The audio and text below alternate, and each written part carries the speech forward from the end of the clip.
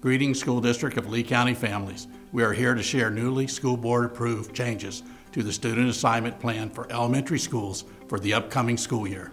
We've been discussing the proximity plan with our community for the last few years, and especially during this last year. We want to thank you for your time and effort in asking questions and providing essential feedback. The reason for this new student assignment system is simple. Our current system is broken.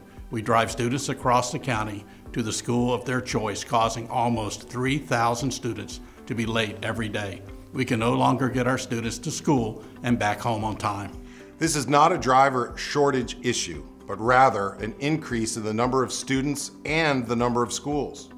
When the current system was implemented in 2005, the School District of Lee County had 68,000 students. Today, we have just under 100,000 students, and we're only going to get bigger. The proximity plan reduces the size of the attendance zones for elementary schools, resulting in a dramatic decrease in bus ride and wait times.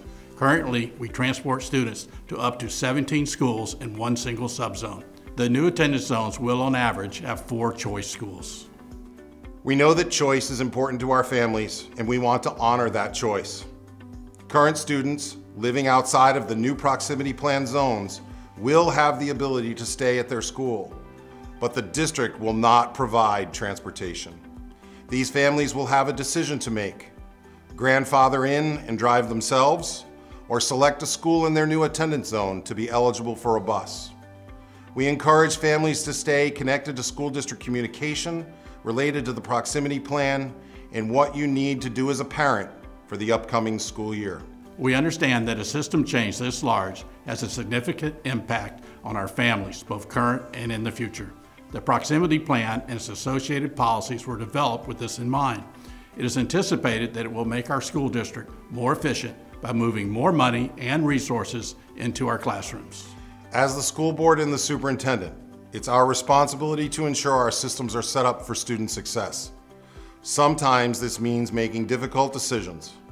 Our current assignment system is broken. We need to focus on putting more value into the classroom, not on the bus.